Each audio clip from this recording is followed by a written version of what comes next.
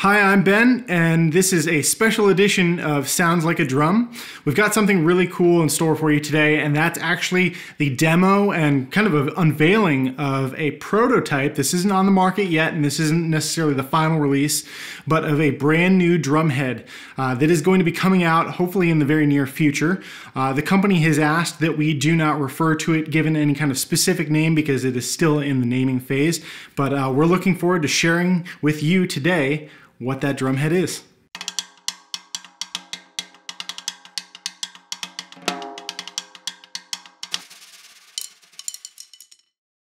Before we dive into the details, I do want to stress that this is not a paid advertisement. We were not paid or compensated in any way for this video, but that we were given the prototype free of charge, and we're very much looking forward to sharing that with you today. So I do want to mention that this is something that I think finally addresses what we've seen in the marketplace in terms of a shift in sonic perspective. A lot of people have been using aftermarket products to achieve this sort of sound.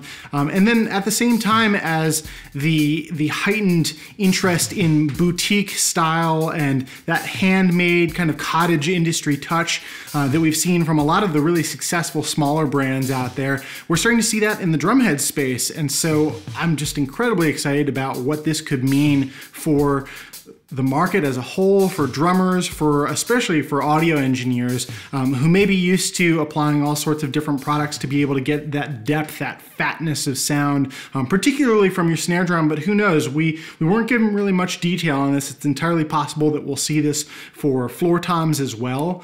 And who knows?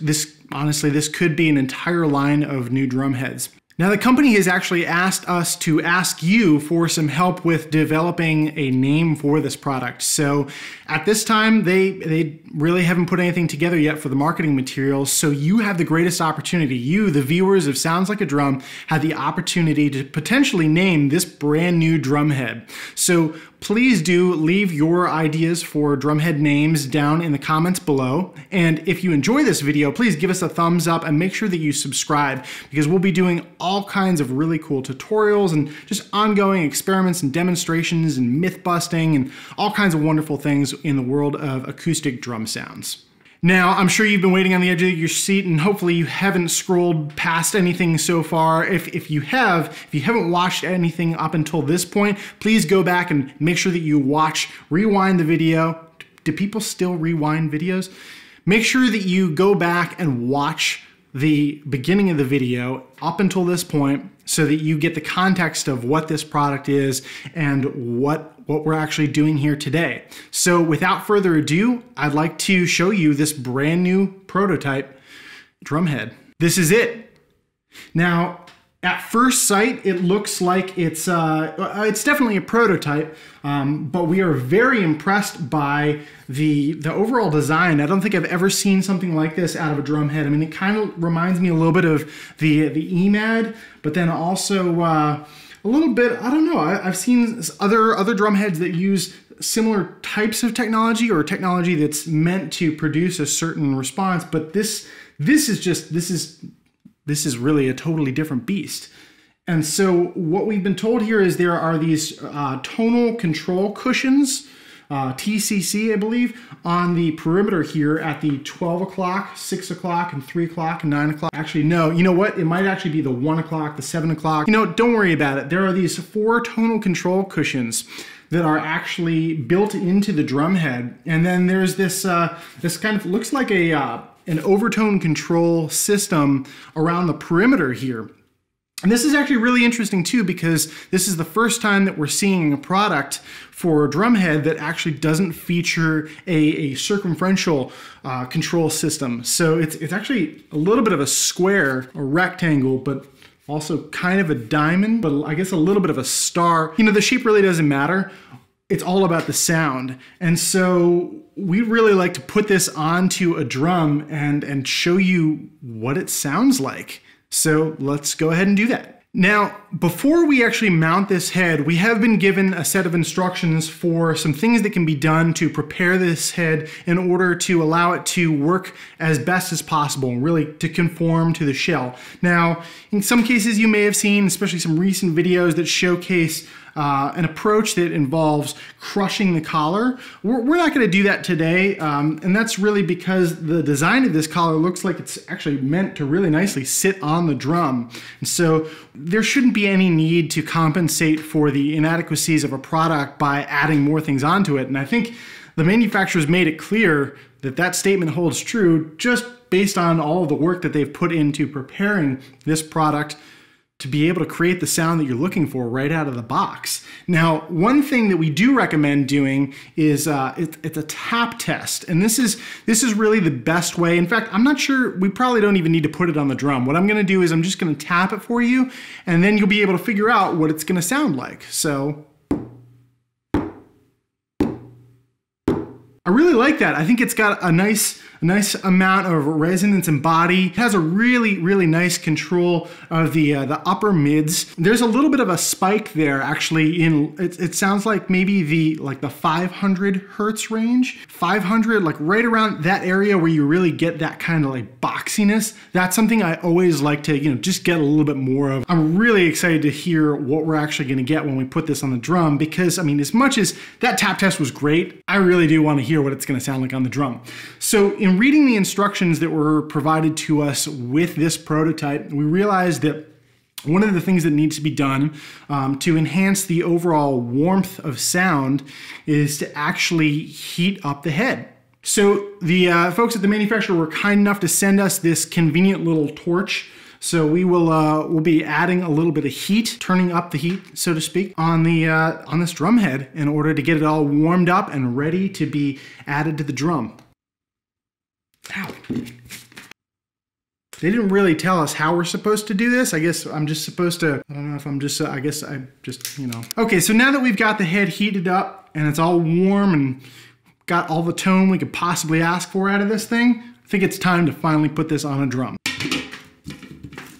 I don't know how I'm supposed to align this. There's no logo on here. How am I supposed to know which way it goes if there's no logo? What do I align with the badge? The tone control cushions, or maybe it's supposed to be I don't really know how it's supposed to go. We're just gonna put it on here.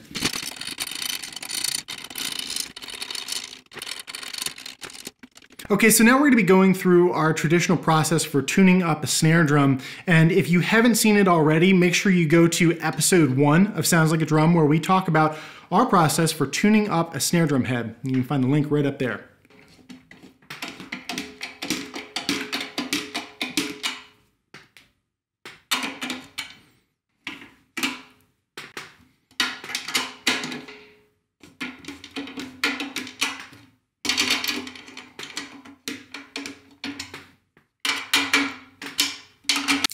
I should mention they made it really easy to do the star pattern with this, because there's actually kind of a star on there.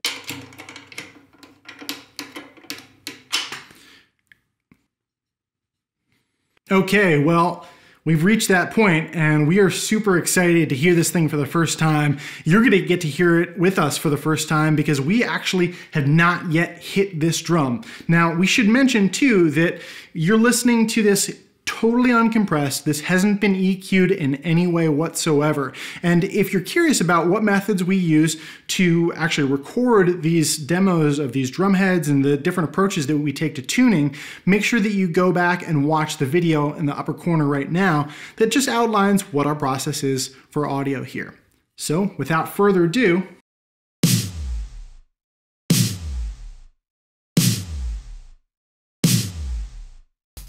that is really impressive. Wow, I honestly, I don't know what else to say. That is really, man, the tonal control cushions are really, that's what's gotta be. Well, I'm just speechless. I honestly don't know what to say, but if you have any ideas for what we should name this drum head, the manufacturer will be checking the comments, so please do leave your response if you've got any ideas. No idea is too crazy. I mean, this is all in the spirit of experimentation and creativity here, so if you have a name idea for this drum head, leave it in the comments below. And again, if you haven't already, make sure that you subscribe to Sounds Like a Drum so you can see some slightly more serious videos that actually dive into the acoustic sound of drums and what we can do to achieve the greatest possible sound. And this is definitely the way to do it.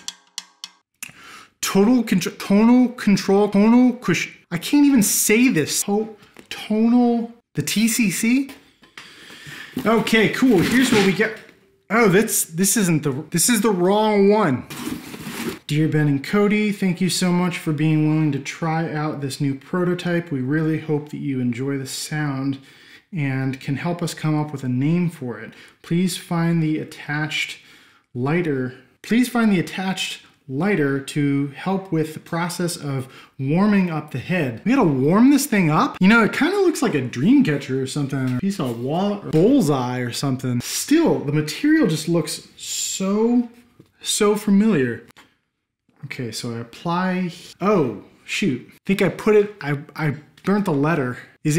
Should I put the head underneath this? Or maybe this goes inside the drum? I don't know. I mean, maybe I could just like put it. We got a fire extinguisher nearby, right?